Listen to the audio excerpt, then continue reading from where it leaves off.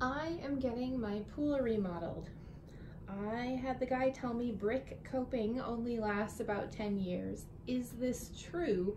I don't want to spend all this money now only to have to redo it again in 10 years. So while brick was a really popular phase or fad in the pool industry, and it became a really hot seller, what your builder is telling you is probably true, is that most brick jobs just didn't last. And I don't know exactly, I always thought it had something to do with the way that the brick was fired, that it wasn't sealing the porousness enough out, because we always would have flaking and cracking and breaking of the brick itself.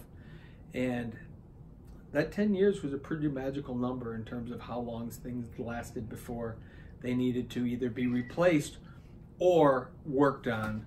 So I would argue that don't do brick again if you're hoping to get more than 10 years, because 10 to 15 years is pretty much what most of us have seen with a brick coping.